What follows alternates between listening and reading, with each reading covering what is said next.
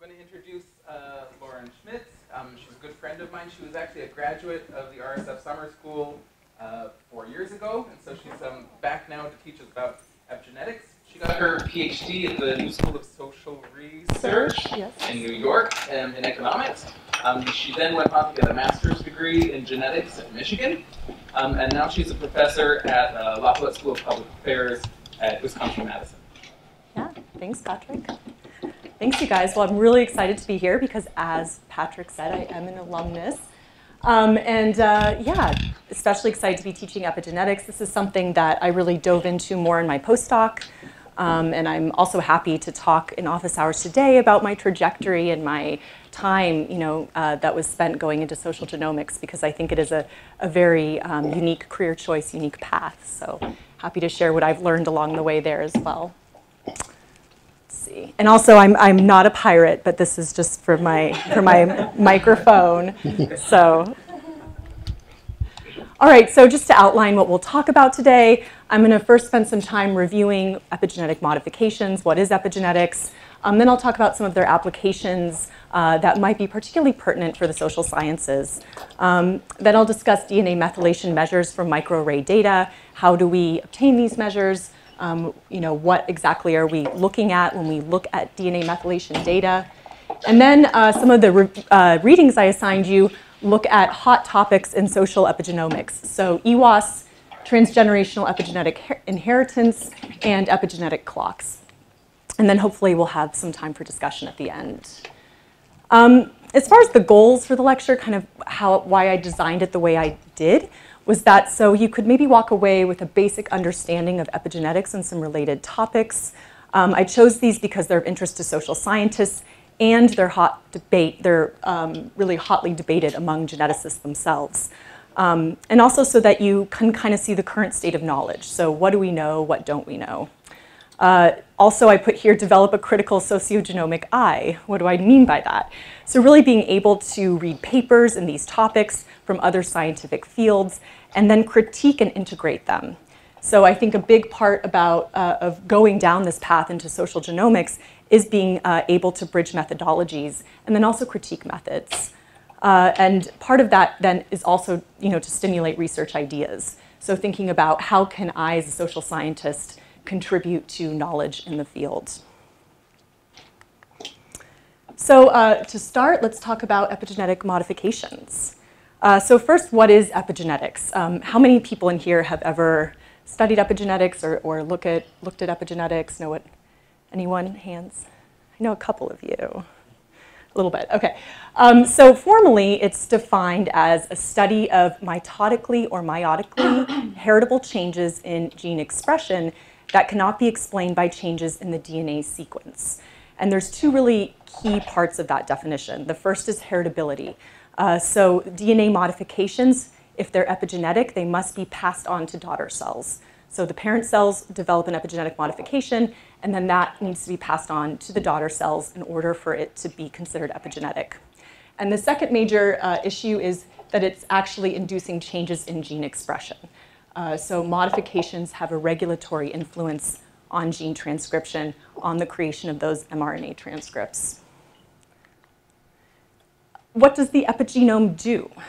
So it turns out we have a huge DNA packaging problem, because we have to fit 6.5 feet of DNA into a nucleus with a diameter of 6 millionths of a micrometer. So that mu m is 1 millionth of a meter, so 6 millionths of a meter. And that sounds kind of impossible. I mean, we're talking about fitting 6.5 feet into something that we can't see with the naked eye. It's been compared to fitting Mount Everest into a grain of rice. If you can think about that for a second. And this is something that's constantly going on in our cells every day. I think that's just absolutely fascinating. So this is where the epigenome shines. This is where it plays a huge role. So what it's doing is, in order for it to fit all of that DNA inside the nucleus of a cell, it has to package it really tightly. And so it packages it into two forms of DNA, euchromatin, which is transcriptionally competent or easy to read DNA. That's kind of when you can actually see the DNA sequence here. And then heterochromatin, or transcriptionally inert, hard to read DNA. So when the DNA is open like this, the transcriptional machinery, the RNA polymerase and so forth, can come down, attach itself, and create an mRNA transcript. When it's transcriptionally inert, when it's really wound tightly around these histones, and then into chromatin fibers, and then really tightly into the nucleus, the transcriptional machinery can't attach itself to the DNA. So it's really playing a role in deciding what parts of the DNA are open and closed, which is going to vary from cell to cell because we have the same DNA in each cell, but all cells play different roles in the body. So it's really also playing a huge role in cellular differentiation. So it's maintaining proper packaging and transcription of the genome across cell division cycles. There are three major types of epigenetic regulation. The first is DNA methylation, which is what we're primarily going to be discussing today. The second is histone tail modifications, so that's kind of what's controlling that chromatin accessibility. And then the last is non-coding RNAs. So these are things like small interfering RNAs that oftentimes will just wrap themselves around the DNA to silence the DNA. So for example, non-coding RNAs play a huge role in X chromosome deactivation or activation together with DNA methylation. But as I mentioned today, we're going to be mostly talking about DNA methylation because that's kind of what we have, what we can measure right now with microassays in a way that is cheap enough that we can use it in large population studies that have the data, the social data that you all would like to use. So what is DNA methylation? Formally, it's when a methyl group is added to the DNA molecule at a cytosine base. So here you can see this is a cytosine molecule, and then here, this is a methylated cytosine. And when this is located in a gene promoter, it usually represses gene transcription. In mammals, DNA methylation is almost exclusively found in what's called a CpG dinonucleotide, or a CpG site. And a CpG is just a cytosine, a C nucleotide, followed by a G-guanine nucleotide in the 5' to 3' direction. So we always read DNA from the 5' to 3' direction. So here you can see is a DNA strand. We have a C, and then we have the phosphate backbone of the DNA, so C, P, and then G. Yep. And these are rare. They occur with less frequency than would be predicted because they do have a high chance of mutation. They can easily kind of deanimate and become a C can turn to a T, a methylated C. So they occur with less frequency, and they're overly represented in gene promoter regions. So they're often called CpG islands. Those are kind of clusters of CpG sites that are in the neighborhood of gene promoter regions. As I mentioned earlier, in order for something to be considered epigenetic, it needs to be maintained in the daughter cells.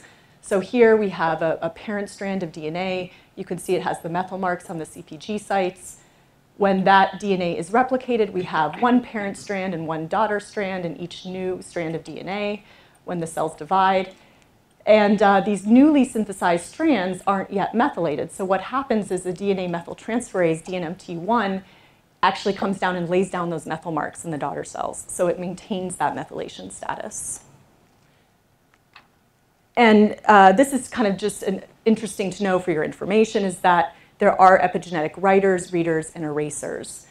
So the writers are putting down the methyl marks, and then we have proteins that read it, and also, importantly, proteins that can erase the methyl marks, these TET proteins. And this is really important in cancer research. So there's a lot of work right now looking at how can we actually create drugs that might unmethylate or methylate certain areas of the genome where we want it to repress transcription, especially in tumor suppressor genes and so forth. So huge, I think this is what's potentially fascinating about epigenetics is that it's reversible. So we can, yes? When you say it's reading, what do you mean by that? I think that this is the readers. I'm not as familiar as what the readers do, but I think they're basically maintaining the marks. So these are kind of writing them, and then they're maintaining them, and then these are erasing them, more or less. DNA methylation is really critical to development. So it's controlling which genes are active in the body, but it also plays a role in several key cellular processes, including cell differentiation. So whether a cell is a muscle cell or a neuron or a white blood cell, a monocyte. It also plays a huge role in aging, which we'll discuss later in the lecture, and cancer, as I mentioned. Another thing to note is that what actually influences DNA methylation? Well, it's influenced by both environmental factors, which is of course of huge interest to social scientists, but also genetic factors. So it's important to note that it's both environmentally and genetically influenced. And a SNP that affects DNA methylation patterns is known as a methylation quantitative trait locus, or a methylation quantitative trait loci, if it's one. So here you can see an example of this. So here we have a SNP. It has 3 different genotypes, and then depending on the genotype that the person has, we get different methylation levels. So here you can see the TT genotype has the highest methylation levels. And these MQTLs can either be in cis, which means that they're really near the CPG site on the chromosome, or they can be trans, which means the SNP and the CPG site are quite far away from each other and may even be on different chromosomes. Yes. Question, the MQTLs, are the mechanisms known? Do they directly affect one of these readers, writers, erasers, or are the mechanisms much more complex? I'm not sure. I think they might play a role in that. I think there might, however, be separate SNPs and genes that create those proteins. I think the MQTLs are kind of more playing a role in maintaining certain methylation status. But whether or not an MQTL is formally also doing those roles, I'm not sure. But yeah, good question. A big question that gets asked is, what about ancestry? So you guys have been spending all this time talking about genetics and really thinking a lot about ancestral differences, population stratification, linkage disequilibrium, all these factors that are a big nuisance when we're working with genetic data. With epigenetic data, it seems, what we tend to see is that these epigenetic associations are more similar across ancestral groups than genetic associations. And it's actually, more factors like sex and age that play a larger role in methylation patterns. So if you were to take the top 10 PCs of the epigenetic data, the first 2 would really be explaining sex and age. Sex in particular because of that X chromosome inactivation in females. So you see way different methylation patterns in women compared to men. And then age, as I mentioned, is a huge factor with methylation. However, as I just mentioned on the prior slide, CPG levels are influenced by SNPs, these MQTLs. And so in that case, methylation will still differ by ancestry. And so more and more epigenetic studies are controlling for PCs of genetic ancestry and also occasionally estimating results together and stratified by ancestral group. What is the utility of DNA methylation for social or health scientists? What are some different models that we might explore, or some different usages? So in the blue box up here, I have some different basic DAGs or models that you could think about. One is that it's a mediator of environmental exposure. So we might have some sort of environmental shock, maybe exposure to lead or something like this. That changes DNA methylation patterns, and then that influences gene expression and the trait of interest. But it could also be a modifier of genetic risk or even of G by E. So either if we have a genotype affecting a trait, nearby DNA methylation may be modifying the strength of this association. And we may also see gene-environment interactions. So we might see the level of DNA methylation kind of reflecting the gene-environment interaction. So just based on these 2 different things, we can get mechanistic insights. From studying DNA methylation, we can think about targets for intervention. And it might also help us illuminate gene-environment interactions by looking at these reflections in the DNA methylation levels.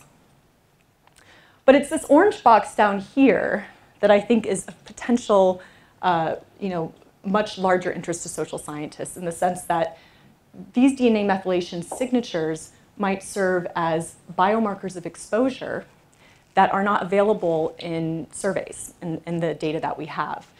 So for example, there's pretty well established now smoking signatures. So whether you were a smoker, we can see that in your DNA methylation. And those signatures seem to be separate from epigenetic signatures of in utero smoking, so whether your mother smoked. So there might even be, we might be able to distinguish between in utero smoking, own smoking, and these are exposures especially in the case of in utero smoking, that aren't always available in our survey data. So, and those are, of course, are also exposures that are of huge interest to social scientists, also things like exposure to toxicants, pollution, et cetera.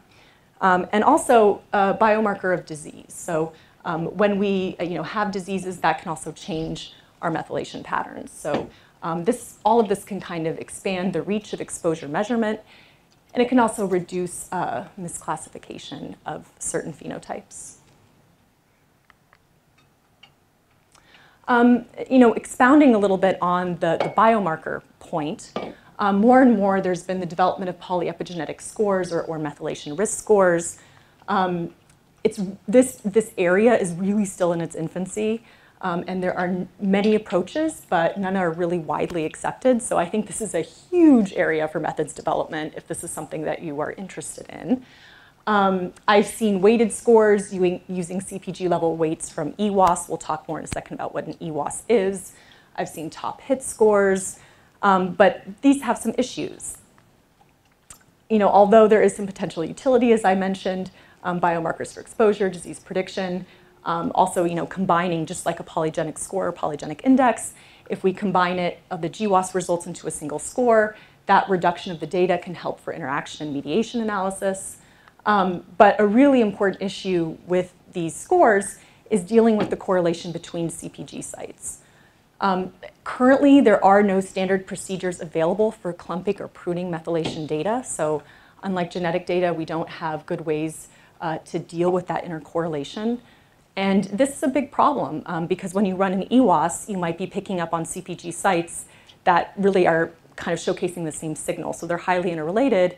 And if you combine them all into one score, you might be overestimating or over-predicting or something like that. One big solution that has emerged is to apply shrinkage methods. So these are machine learning techniques like lasso regression or elastic net. And these models will pick CPG sites that aren't related with one another, that are most informative for the outcome of interest. Epigenetic clocks are one example of this application method. You could consider an epigenetic clock to be a biomarker of sorts. So we'll talk about those clocks towards the end of the lecture. Yes, Dan? Do you know why there aren't reference panels, or it's not possible to just make a reference panel the way you do with genotype data? I'm not sure. I think I'm not sure. That's a really good question. I think that partially, because there are environmental influences, there might be more variation across individuals.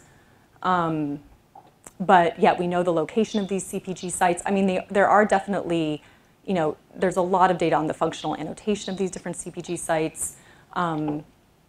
I think they are, there have been more and more development of reference panels, but they haven't, just haven't seen work that's used these to construct these biomarkers. They seem to more use these shrinkage methods.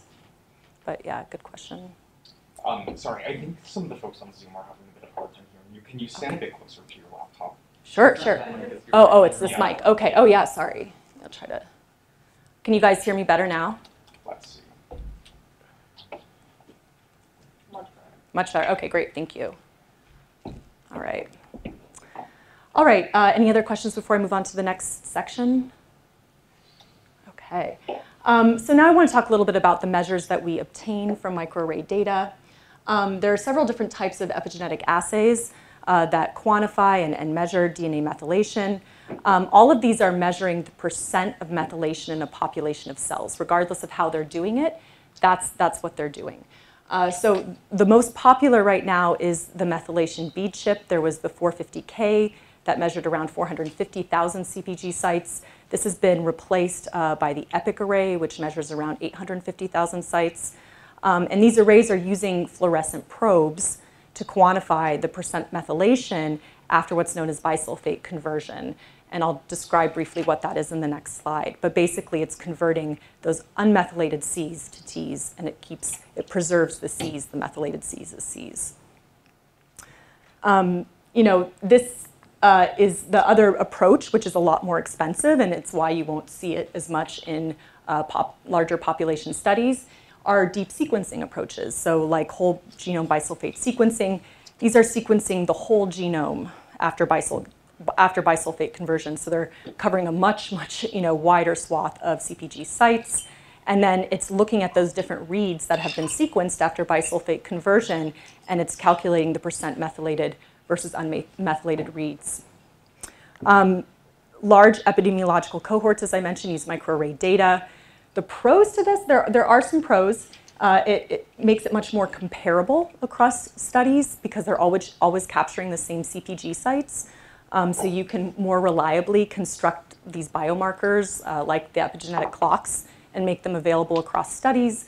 Whereas with whole genome bisulfate sequencing, there might be certain CpG sites that aren't well measured, things like that. So it would be a little bit more troublesome. The cons is that it's really limited to the sites, of course, that are just captured on that assay, which increasingly I think is being shown to be a limiting factor. There are over 21 million CpG sites on the human genome, so only capturing 850,000 is not really capturing the same. And again, this is where it gets back to this. Usually with genotype arrays, they're really taking into account LD, so you're picking up sites that are more or less intercorrelated regardless. I don't think the way they selected the CpG sites on these arrays was quite as based on reference panels or LD. So I think they were selecting regions that they knew at the time to be really important, but of course as science evolves, that changes. So that's one thing to keep in mind. But basically, the data that you'll be working with if you work with epidemiological cohorts will be the EPIC data. So briefly, what is bisulfate conversion? What happens is that this treatment with sodium bisulfate converts the unmethylated cytosins to uracil, while the 5-methyl cytosines, so those methylated cytosines, are resistant to the conversion. And then after that conversion, you have, the T's are, the unmethylated C's are turned to U's. Then you get PCR amplification, cloning of the sequence. And then what happens is that these then get read as T's in that cloning procedure. And then these sequencing results are compared to the original sequences, and these methylated, unmethylated cytosines are distinguished based on that. So that's just for your information when you hear someone say bisulfate conversion, so that you understand what happened there. There are two main metrics for measuring DNA methylation, beta and M values. So and both of these, well, actually I should say, so the beta value is presenting the percent of methylation at a CpG site. So it's just methylated over unmethylated plus methylated. Oftentimes there's a constant also that gets added on to the denominator. The estimated, if you multiply this by 100, it's just the estimated percent of cells methylated at a CpG site. Again, what's really important to note, so here's just this distribution of beta values. You see it's really bimodal. So cells either tend to be 100% methylated or not methylated at all. Generally, anything above 0.8 is considered methylated, and anything below 0.2 is considered unmethylated. But you see you have this area here where it's kind of neither. And that's really, again, a reflection of the fact that, for example, in blood, you're taking all the cells that you're capturing in that sample of blood, and you're looking at the percent methylation in those cells. So there might be some cells that are mosaic, that are partially methylated or unmethylated. So that, again, is a reason why the data get a little bit more messy.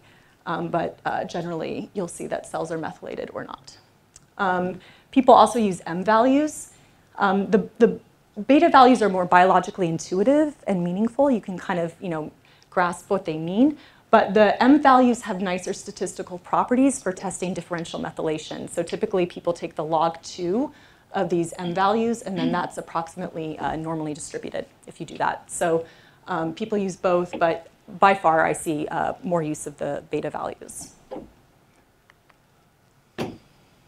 Methylation microarray data are messy. Yes? Sorry if I missed this, but on the bisulfate conversion side, it says that the unmethylated side is used to convert it to uracil, but then sequenced as T's.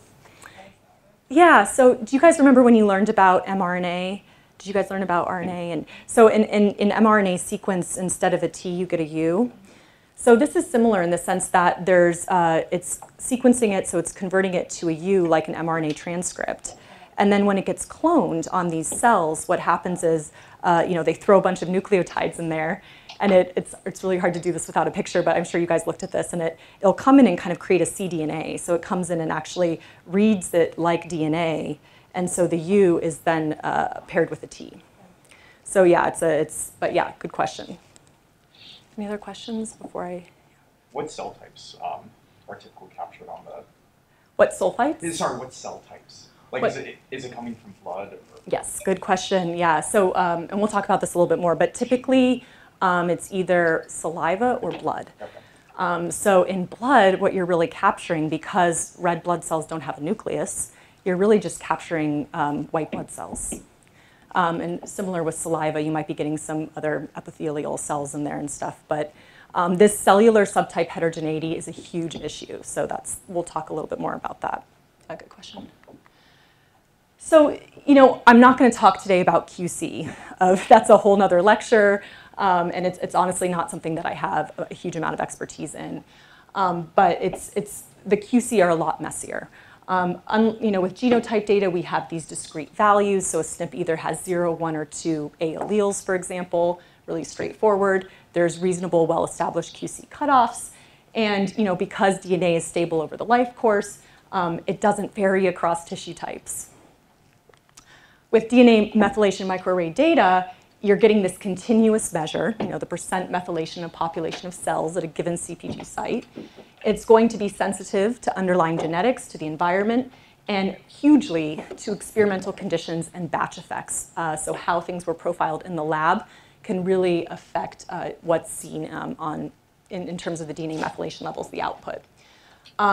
I think there's still a lot of methods development in the QC of epigenetic data, so things are constantly evolving. I think the field has already come much, much further than when I first started looking at this. But the cutoffs are a lot less straightforward. It's kind of depends on the analyst and what they think is right and things like that. So there's still a lot of development in that area. And then importantly, the epigenome varies across tissue types, so that's a huge difference. Here, I won't spend a lot of time on this slide, but just for your own reference, I wanted to go through some population studies that have DNA methylation data. Yes, Robel? Yeah, I was wondering whether there are similar efforts to sort of like have a AD map of like the epigenetic signatures, whether And a what map? whether there are like attempts to sort of map the potential AD. I think, yeah, Dan was saying with like a reference epigenome, yeah, I mean, there are, as people are doing more whole genome bisulfate sequencing, because this is still pretty prohibitively expensive, so you can't do it on a ton of people. But yes, more and more they are creating those types of maps. Whether or not, what they're using them for and so forth, I'm not entirely sure. But yes, there are efforts to do that more and more, and in different ancestral groups. Yes? So, when you're giving the example of cancer, like how at times they say that, okay, it's cured, and then after several years it again relapses. So the same epigenetic change can occur like twice or thrice in the life course. Yeah, so like reversed. Yeah, so Shuba's question was, for the people on Zoom, is when, if cancer goes away and then it comes back, is this in part because these DNA methylation patterns are returning? I don't have a good answer for that. I don't, unfortunately, know much about the epigenetics of cancer. It's a really rich field, and it's just not something I've studied much at all. That could definitely be a big part of it. So it could be that, it's gotten under control, and then these tumor suppressor genes become methylated or unmethylated again, and things start over. But I can't answer that with any degree of certainty, but yeah, good question. So these are some different population studies with DNA methylation data. The Health and Retirement Study has just profiled around 4,000 people in whole blood. They do have epigenetic clocks that are publicly available. The CpG level data should be available soon. AdHealth, I believe, is also profiling a large number of people. And by the way, these numbers are large for epigenetic data. So you might be looking at this with a genetics view and thinking, those are really small. These are huge samples for epigenetics. And they're huge, both because they're the cutting edge of the sample size, but also because the effect sizes are larger. yes, yeah, exactly. Thank you, Elliot. That's exactly what I was going to say too. Is the effect sizes are much larger as well, and so you don't often need as big of a population or as much data to identify an effect to have enough power. And then MESA. So these are some different ones you can take a look. This is not an exhaustive list. There are more and more cohorts that are coming out with DNA methylation data. Importantly, a lot of these studies may require collaborative agreements to work with the data, so you might have to work with the PI or have multiple people, on your publication. So that's just something to keep in mind if you're wanting to work with these data for your dissertation. All right, so now let's jump into EWAS. Let me just check how we're doing on time here. I want to make sure does anyone have the time? 10:01. 10:01, thank you. And we have until, okay, yes, great, perfect. Okay, so let's talk about EWAS. So formally what an EWAS is it's just a genome-wide scan for associations between a phenotype and altered DNA methylation at thousands of CPG sites across the genome. Typically, these EWAS studies are, again, using data from these microarrays, so it's usually 450,000 sites or 850,000 sites, et cetera. Usually, they're regressing the beta or M value. It's usually typically the beta value on the percent methylation at a CPG probe on the phenotype or exposure or trait of interest with a number of different covariates. However, this can also be flipped. So you might also see the CPG site as being the predictor, and you're looking at some trait or exposure on the left-hand side. It seems like this really depends on the research question and what your kind of hypothesis is. So if you're looking at, for example, how an environmental exposure might affect CPG methylation, you might choose to put the exposure on the right-hand side. If you're looking at how methylation affects a trait or a disease, you might want to flip that. This is, again, where it's a little bit tricky with epigenetics because we can't be quite as sure about the causality and the direction and the way things are going. And we'll talk more in just a second about why that is such a big problem with EWAS. Typical covariates include sex, age, oftentimes smoking because that has a huge effect on the methylome, cell type proportions. So you're going to definitely want to control for that cell type confounding because the differential methylation that you may see might be due to different proportions of cells because each cell type has a slightly different epigenome. So you want to make sure that you're distinguishing between differences in cell type proportion and actual changes in methylation. Typically also there's a lot of technical covariates, so array, position on the array, and then when possible, genetic PCs. Do we usually have data available for the cell type proportions? Yeah, great question. So typically there's not flow cytometry data where they've actually done a counting of cells, but there are a ton of different ways to estimate the proportion of cells. So the Houseman method is a big one that's used a lot, and so these algorithms will estimate kind of cellular proportions just from the raw data. And so that's typically what people are using. Because, yeah, flow cytometry is really expensive, so. Great question. And then, as I mentioned, it's customary to analyze groups separately by ancestry. A really, well-established example of EWAS that's been really well replicated is EWAS of smoking behavior. So DNA methylation really does leave a long-term signature of smoking exposure. Reproducible CPG associations have been found across multiple cohorts and ancestral groups. And the genes that they then annotated to these CPGs were enriched for associations with smoking-related traits, so things like pulmonary function, cancer, heart disease. Interestingly, as I mentioned earlier in the talk, they are finding now unique epigenetic signatures for maternal cigarette use during pregnancy in cord blood of infants, and, of newborns, I should say, and also personal smoking in adults. There's some overlap between these sites, but they've also found really distinct signatures. So I think that's really an exciting example of where this science could go, of the potential for creation of biomarkers of different exposures. Yes? So with that example you give, that means now we can say differentiate between in utero exposure versus exposure during lifetime? Yes. yeah, so Shuba asked, so this means that we can see in the methylome the difference between exposure to cigarette smoke during pregnancy versus personal smoking, adult smoking, and the answer is yes, they were able to identify. And this, if you're interested in this, check out this publication down here, so Skidar et al. Okay. However, in some of the readings that I gave you, they're really showing this growing controversy in the field over EWAS study design. So I think the field is really realizing increasingly, I mean, these were published back in 2018, so this crisis has been ongoing, that study designs were never really well equipped to address the hypotheses that they were asking, and that a lot of the results that we're getting from EWAS might be spurious or confounded by other relationships.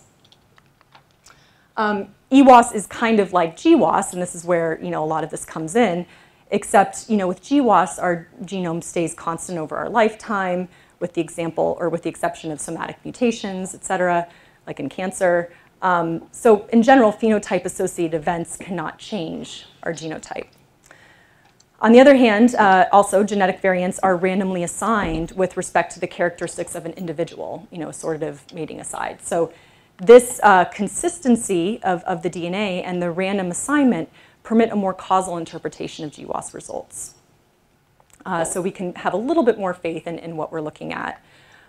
With EWAS, however, we have these problems of reverse causation.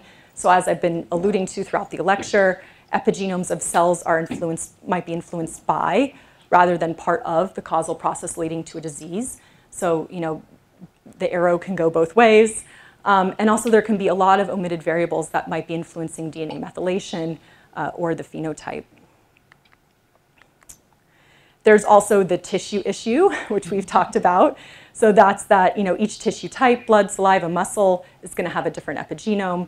And the tissue sample that's available may not directly relate to the phenotype of interest. So if we're doing an EWAS of Alzheimer's disease, for example, ideally we would want brain tissue. But that's really hard to get. So usually then you're looking at blood, and there's a big question of how much can we see in blood that's actually related to the epigenome of the brain. And I think that's kind of still an open question. Yeah. Are we methodologically able to do cell type specific bisulfite sequencing? Say that again. Are we cell type specific bisulfite sequencing? So can you get the methylation patterns per cell size the same way that single cell RNA sequencing? So yeah, more and more there are single cell approaches to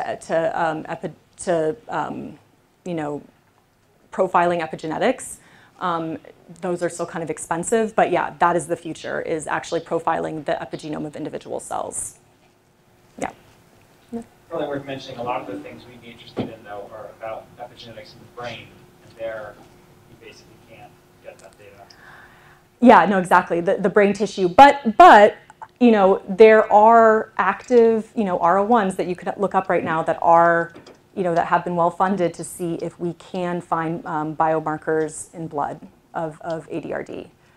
So that is an active research area. Obviously, also because it's less invasive, if we could just look at people's blood and be able to see if they're developing Alzheimer's disease or dementia-related, phenotypes, that would be, of course, huge interest. So I don't want to say it's a total no either, because I think there could be something that we're seeing there, but it's an active area of study.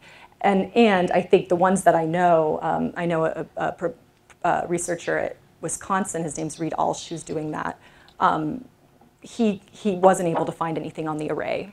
So he's doing whole genome bisulfate sequencing to calculate these blood biomarkers. So using a much richer sample of CPG sites. Yeah, so, just in my admittedly limited experience doing some of this, just with a few cases, I often find that when I talk to biologists, they're really concerned about this issue of what the tissue type is. Mm-hmm. But biologists aren't statisticians, and even if you have a tissue type that has a much different kind of average level of methylation in particular sites, it's not clear to me that necessarily means that the ordering of individuals around that mean is completely washed out. And so, you know, we've created scores. So this doesn't speak to the brain directly, but we've created scores from EWAS that were conducted on the basis of blood, and use them to predict phenotypes, actually in children. So adults, blood, children, saliva, and we can, you know, reproduce the original kind of finding with respect to predicting the same phenotype. So like, and we've also found that transfers across ancestry. Wow, yeah. So I think a lot of these hesitations are more theoretical than empirical. I mean, we're gonna have to see how, like, that's just in my own personal experience. Yeah. We'll have to see, but you know, we're very sensitized, for instance, about ancestry and portability for good reason, but it comes from our experience with GWAS. We're not seeing that in EWAS, but we're still sensitized to it. And I think that we're sensitized because of biological theory about portability across tissue types. But I think empirically, we're beginning to see that perhaps there is some portability. Yeah, I think that's a really good way of putting it. As you can see, I'm kind of saying that empirical side, and then I'm expressing these caveats, because we know that these also exist, but I think that's a good way of distinguishing it, is that empirically we're not seeing huge differences by ancestry. We're not seeing, we are seeing that DNA, you know, methylation in blood can predict a wide range of disease. But it's like, yeah, again, coming back to this thing that we know these are different cells, so what exactly is it picking up on biologically? You know, white blood cells, you know, definitely do play a huge role in a lot of formation of disease. So it could have something along those lines, but yeah, absolutely. Yeah, and as a more empiricist person, that's also what I see. And then, you know, so yeah, thanks. All right. As we mentioned, the cell type cellular heterogeneity. And also I should mention that, you know, a lot of, you know, this isn't always a nuisance, the cell type heterogeneity. I think that's also important to mention. So changing proportions of cell types, especially white blood cell types, could be of huge interest, you know, because we know that those proportions might change as, you know, we're undergoing stress in the body and things like that. And so that might actually be something we want to capture. And indeed, with the epigenetic clocks, there's intrinsic and extrinsic measures that take into account, you know, the cell type's heterogeneity as part of the signature. So it can also be something that you want to exploit, but it can also be a huge confounder if you're not careful. The other thing is that, you know, most changes in DNA methylation are pretty modest during the life course. In utero, so about 80% of our epigenome is laid down in utero. As you can imagine, you know, that makes sense because, you know, we started from these primordial germ cells and then we evolved. Those cells started to differentiate into different types of cells, and that was all the epigenome that was playing that role in that cellular differentiation. So you get this kind of bimodal distribution generally where cells are either completely methylated or not. But there are methylation changes that can occur throughout the life course. But, you know, a big thing is if you're capturing, you know, these kind of, in EWAS, you might be capturing some of these really small changes. And that might be more to this kind of cell type heterogeneity or more mosaicism of cells rather than actual differences in DNA methylation. So that's something that also has to kind of go into the consideration of EWAS results. As I mentioned, there's also issues with genetic influences, so you know that these SNPs can impact variability in DNA methylation, and then also transcription. So it could be that differences in gene transcription generate DNA methylation changes, and so again, you get this kind of, I just kind of created this DAC, which is just like a box of, you know, arrows going in all these different directions. So, but it's, I mean, it's, you know, that's what we're working with. So EWAS are really messy. Why bother? Epigenetics can generate new insights, you know, some of the things that we've been talking about into disease mechanisms precisely because of its immutability, or mutability, I should say. So when you're looking at DNA methylation, I think what's really interesting about it is it's this time and context dependent program. So you're not studying gene expression, but rather the potential for gene expression. And that might kind of help us tease apart what's biological, what's environmental, and for the other, you know, issues we could potentially detect and reverse onsets of disease.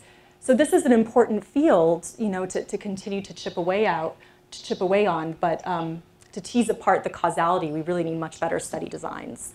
And I think longitudinal data, too, is going to be hugely helpful in moving this field forward as well. All right, so now one of my favorite topics, transgenerational epigenetic inheritance. So this idea that we can inherit trauma has just captured the imagination of social scientists. I'm just going to read a quote from the New York Times article that I assigned because I think it's a really great capture of why this has really captured the imagination. The idea that we carry some biological trace of our ancestors' pain has a strong emotional appeal. It resonates with the feelings that arise when one views images of famine, war, or slavery, and it seems to buttress psychodynamic narratives about trauma and how its legacy can reverberate through families and down the ages. But for now, and for many scientists, the research in epigenetics falls well short of demonstrating that past human cruelties affect our physiology today in any predictable or consistent way. So that was written again back in 2018, and I would say that that continues to hold today in terms of the evidence. So let's talk through this a little bit more. What actually is transgenerational epigenetic inheritance, and what evidence do we have? So in each new generation, DNA methylation patterns are erased and reset twice. So this first global DNA demethylation occurs in the parental gametes, so in the sperm and the egg. There's kind of a global demethylation that occurs. And then the second occurs after fertilization in the developing embryo. One kind of caveat to this is genomic imprinting. That is one except those epigenetics are not erased and are kind of play an important role in deciding which allele is expressed. We won't go into that, but those serve a very specific biological function. With TEI, what we see, theoretically would happen is incomplete erasing of epigenetic signatures due to some sort of environmental exposure. And this would then permit transfer of the epigenetic marks from parents to offspring. Importantly, this is often confused with epigenetic changes from intrauterine exposures. The epigenome is particularly vulnerable to environmental factors during embryogenesis. And so, yes, the epigenome can be influenced while you are in utero, but that is very different than marks being passed down through the generations. And so oftentimes when people say, or when they're talking about TEI, what they're really talking about is intrauterine exposure and this similarity between the epigenome of the parents and the offspring that is a result of that. So, just what conditions actually would need to hold for us to be able to see transgenerational epigenetic inheritance in humans? So in the female germline, if a female is pregnant, the epigenetic marks in the phenotype resulting from the environmental exposure, so let's say the woman is pregnant and she's exposed to famine, that would have to be maintained for at least 4 generations for us to be able to say it's transgenerational epigenetic inheritance. Why? Well, you could see here in this case, when she's pregnant, she's carrying the fetus that has an epigenome that could be influenced directly by the famine. And then the fetus also has its own germ cells. So those germ cells can also be influenced by the current environment of the mother. And so you would need to see these marks persist into F3 in order to claim that there was actual passage of epigenetic marks across the generations due to this environmental exposure. In the male line, you would just need 3 generations. And if the woman's not pregnant, then 3 generations. So as you can imagine, this makes it very difficult to study in humans. To date, there is no evidence of TEI in humans. Unlike animal models, of course, the causality is really difficult to establish of the environmental exposure, and it's really hard to see this transmission. And you would need longitudinal multi-generational epigenomic data to show this maintenance across 3 to 4 generations, and that just doesn't exist. So that's in the future, maybe one day. And then it's also difficult to distinguish between, even if we did have the longitudinal data and the 3 to 4 generations of data, it would be really difficult to distinguish between inherited genetic factors that influence the epigenome and TEI. So that's the other issue, is this inheritance being of methylation through the genome. In terms of the current evidence from studies in humans, there is some evidence that nutrition, smoking, irradiation, and trauma may affect the grandchildren's phenotype or the risk of disease. The evidence, there's, for example, evidence showing similarities in epigenetic profiles between parent and offspring that were exposed to the Dutch hunger winter or the Quebec ice storm.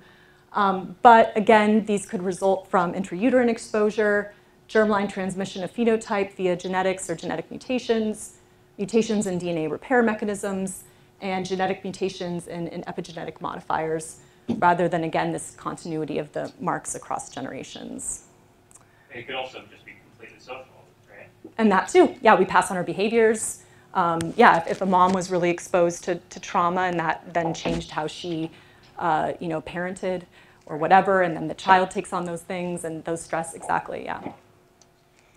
So biological and social, it's very complex. So yeah, so this is one example of really having a critical eye when you see some of these claims in research. Any questions about this before I move on? Yes. Has this been established and proved in like other animal models or model mechanisms? Yeah, so so it's possible biologically? in animal models, they do see some evidence of this.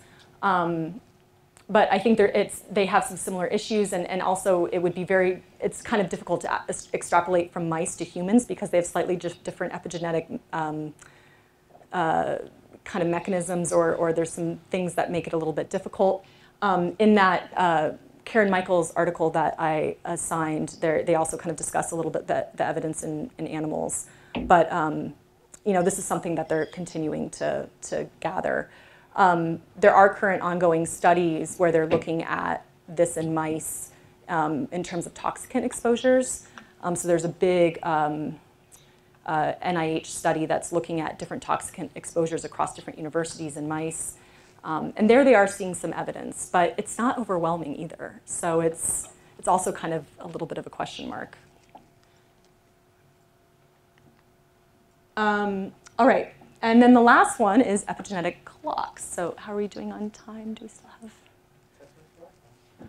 15 more minutes. Okay, 15 more minutes. Okay. So epigenetic clocks are these DNA methylation biomarkers of aging. Obviously, chronological age is the strongest risk factor for most chronic diseases, right? As we get older, we get more disease, the body starts to break down. But we also know that chronological age is a really imperfect measure of aging. The aging process isn't linear. We're forcing it to be linear when we look at chronological age. And that differs a lot from biological age, from these different rates of aging that we do observe across individuals.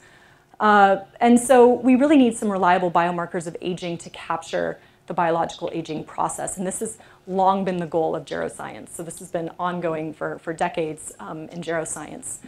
And really, why? What's the point? Well, if we can elucidate factors that influence aging, that could lead to discoveries that can halt, slow, or even reverse the aging process. So huge interest in this, of course, at the NIH and NIA and other scientific funders, et cetera. So these epigenetic clocks have emerged as biomarkers of aging over the past decade or so. It turns out that DNA methylation really exhibits extremely precise transformations with age. So over time, there are these kind of global shifts in methylation that occur as we age. And so epigenetic clocks are composite scores of CPG sites that are highly selected to predict chronological age or increasingly phenotypes of aging. So it's kind of almost like a polygenic index for age or something like that, but with methylation. And it turns out that these clocks are remarkably accurate at predicting chronological age, especially if they're trained on chronological age. And then deviations between them are associated with age-related diseases and mortality. So they do appear to be stronger predictors of mortality than other aging biomarkers or indexes of frailty and other things that have been popular in the gerontology field. So how are these estimated? So they're built by regressing chronological age or phenotypic age on a set of CPG sites using these supervised machine learning methods. So penalized regression like loss or elastic net, this is shrinking or constraining the sum of the absolute value of the coefficients to some predefined value between 0 and 1. And the result is that it's selecting the most informative CPGs for age prediction. So in the example of the Horvath clock, which was one of the first clocks, there's 353 CPG sites that go into the construction of that DNA methylation age biomarker. Increasingly, so as time went on, scientists realized it might be better to actually train this on not chronological age, but biological age. And by biological age, other phenotypes of aging, like blood-based biomarkers or frailty, things like that. So, and this figure is kind of showcasing this. So here are two people who were both born at the same time, but the blue person, ages at a slower rate and lives to age 100, and the red person ages much faster and dies at age 80. If we were to look at chronological age versus methylation age using a clock that was trained on chronological age, you can see that it's kind of just reflecting these differences along this 45-degree line. Whereas if it's trained on biological age, we can kind of start to see deviations from that line. So we can see some differences that might have biologically contributed to the rate of aging.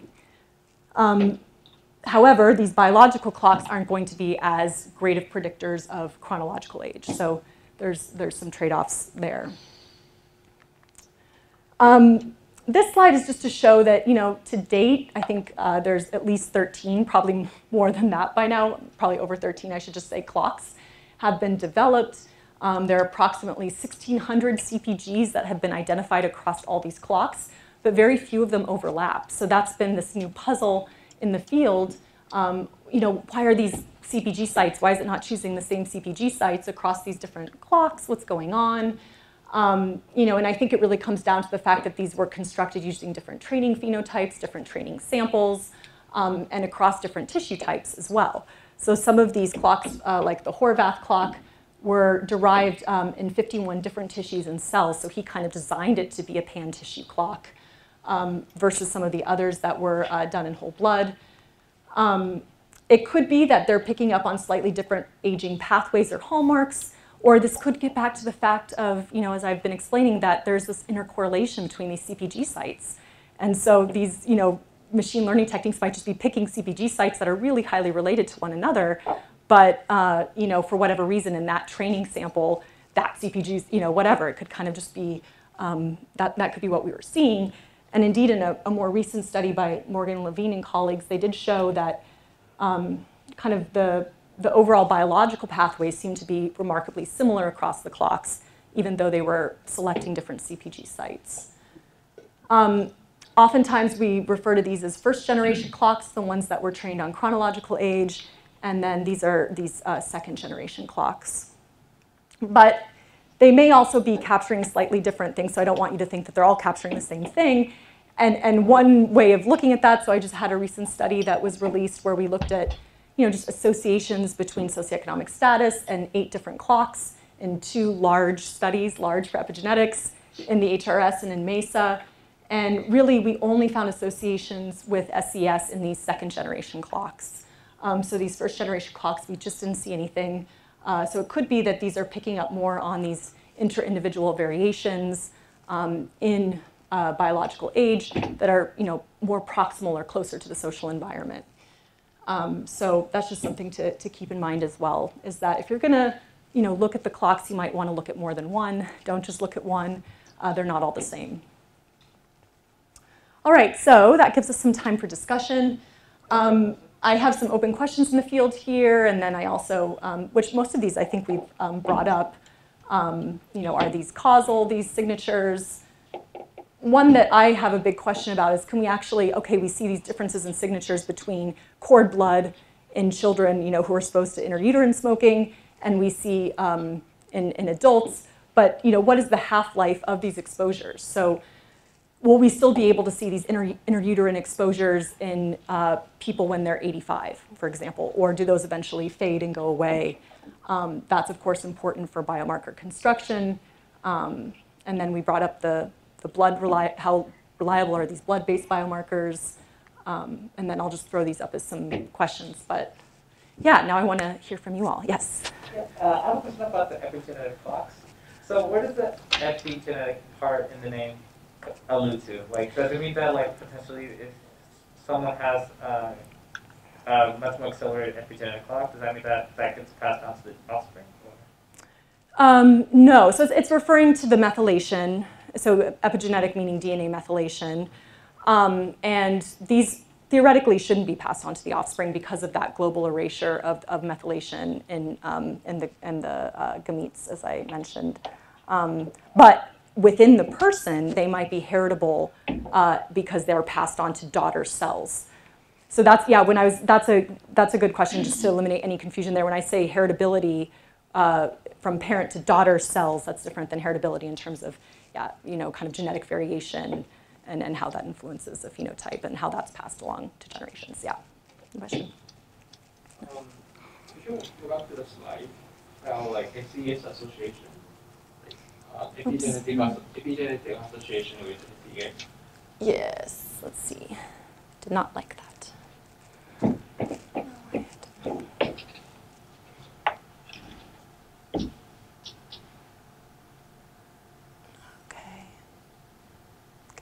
Here. Just thinking. Okay.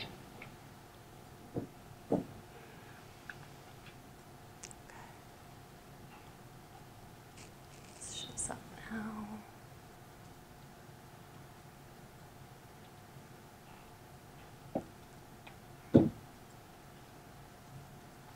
Okay.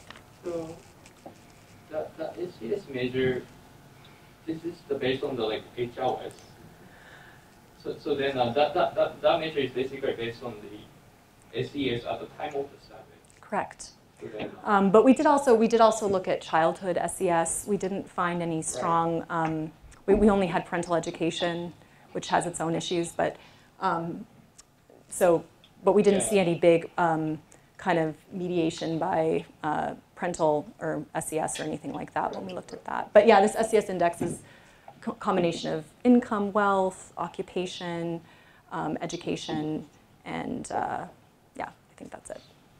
I was just wondering, is it possible to capture some retrospective occupational histories or exposure to the previous occupational information?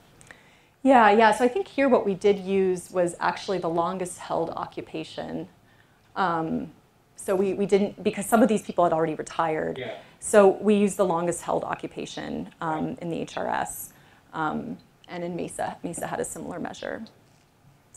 Yeah.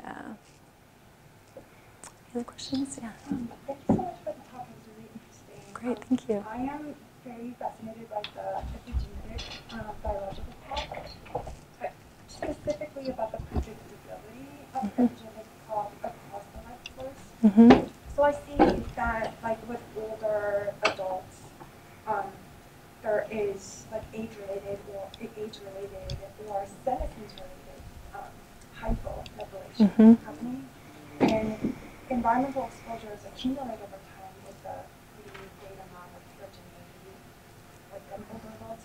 So does it do a better job of predicting someone's I don't know, phenotype or age-related disease at the age of 50 than at the age of 75? So in terms of, yeah, it's a good question. So in terms of the chronological age predictors, they in part were designed to be predictive across the life course. So because they were using tissue types from infants, they had cord blood in there, Horvath kind of threw everything in there. So those actually are pretty accurate predictors across the life course. They can predict childhood, the age of children as well as of adults. As far as these clocks that are measuring more the rate of aging or inter-individual variation in aging, that I'm not as sure whether, how they perform across the life course. That's a good question. I'm sure there's a paper on it. I do know that you know, sometimes like looking at childhood exposures and their influence on these clocks, I haven't found a whole lot. But again, that could be due to a lot of different factors, just noisiness of the measures and things like that, self-reports. But I think the theory is that these exposures might be changing this hypomethylation, and that's kind of, you know, might be partially influencing. There are these kind of intrinsic things that happen as we age in the epigenome, but then those things might also be influenced by exposures, and that's why some people might, you know, age faster or slower. So, yeah, as far as whether or not they're, you know, as predictive in children, these rate of aging measures, I'm not sure. I think, well, you guys had a paper. Yeah, you saw it in children, yeah. So in the Texas Twin Project, we've got, currently it's about 1,200 people with the epic array, so that's the 800,000 marker. Oh, nice, nice. And on the slide. We, our first paper was based on the first 600 or so of them, and that was in pediatrics. And we, so for the clocks that basically track age and that have been developed mostly in adults, they still, and in blood typically, they still track age in children and saliva. But they tend not to be socially stratified. However, the ones that track rate of aging, so specifically the Dunedin base of aging clock, that one is, first of all, it doesn't correlate with age because it's a rate of aging, right? So it's not supposed to change with age unless there's curvilinearity, but it is socially stratified. And it's not easily explained by like ancestral PCs or anything like that. So it's not just like a you know, a kind of stratification artifact as far as we can tell. But it is collinear with you know, parental education, family income, being a racial or ethnic minority. Yeah. So and so it's interesting. So you were finding that in this kind of sample of adolescents. It's 8 to 18-year-olds. Okay, 8 to 18-year-olds, and then whereas I wasn't seeing those signatures as much into adulthood with these clocks, in terms of childhood SES, I wasn't seeing a strong relationship there. Oh, so people when they were association that you have plotted there, that's with adult SES. This is all adult SES. So basically, then as far as if we were to put those two together, that would be that there's a concurrent relation between SES and Dunedin at least. Yeah, but not necessarily this long term. Whether so because I think that kind of gets a little bit at your question. So, and again, all we had was parental education. So I am, however, I'm about to get out a study that's looking in MESA at exposures to adverse childhood experiences, so things like trauma and neglect, just associations, and we don't see anything there either in terms of older individuals, the associations with any of these clocks. So. Oh, and I should also say that when we increase the sample size to the close to 1,200 and 1180, the results are unchanged. So, oh, that's okay. That's it. Doesn't, you know, I mean. That's nice. You know, we'd still like to see it replicated in other samples. But I think they did look at it in ERIS, which is like 18-year-olds. British 18-year-olds, I think they also found social stratification of the Dunedin clock.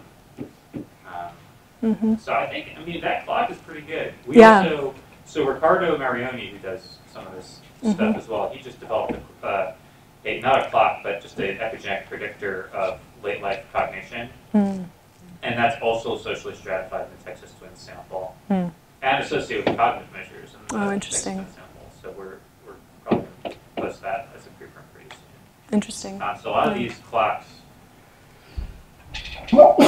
seem both phenotypically relevant and socially stratified. Which, I mean, that's what everyone was hoping to see with telomere length and with cortisol, and that didn't really replicate. So.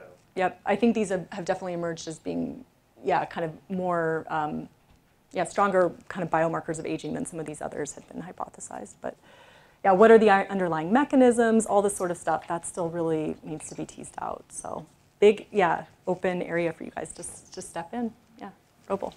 So I was wondering, like, beyond using the epigenetic clocks to predict like a given phenotype, maybe using them as controls instead of just like the chronological age, maybe has there been any study that actually replaces the chronological age with the epigenetic clocks and sort of see potential reduction of attenuation bias or confounds that may influence like the chronological age? Yeah. Especially phenotypes that are impacted by biological aging, yeah, and these sorts of things. I don't know, offhand, I don't know if there's been a study that's specifically looked at that, like whether kind of adding it as a control in addition to chronological age kind of improves the fit of the model, or I'm sure there have been, there's, I mean, the explosion of this research has been, it's hard to keep up with. But I think, yeah, I think, I mean, if it's really highly correlated with chronological age, I think it would depend on what clock it was. So you wouldn't want to maybe throw Horvath in there because it's so highly correlated with chronological age. Some of these that are picking up deviations from chronological age could be potentially useful, but they might also capture some of the variation that you kind of want to, so it would kind of depend on the model, I think, and what you wanted to look at. But yeah, it's a good question. I think Dan, yeah. I think I love Robo's idea of using it as a control. Just the one thing to be careful about is that you would need to have measured the epigenetics prior to whatever you're looking at the effect of, because the epigenome changes over time. So it's unlike the using a polygenic index as a control in that way. Yeah, good point. Yeah, yeah. Thank you. Yeah.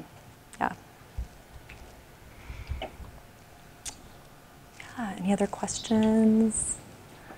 Yeah, well, thank you guys. I'll be at office hours. So one more. Yeah. So one final question is like, so one caveat you mentioned is like reverse causality might be an issue, but wouldn't using like an MQ2 that's influencing the DNA signature, wouldn't that help like differentiate between like directionality?